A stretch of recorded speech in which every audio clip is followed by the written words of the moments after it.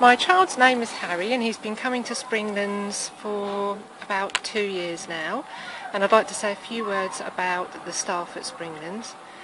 They have always been brilliant with Harry. He was always quite introverted and never really wanted to join in with very many things or activities, but they know his interests, they've been encouraging to him, they've been kind to him, and through the year, since this last year, he's really grown in himself and he can now take part in lots of things he never used to want to do.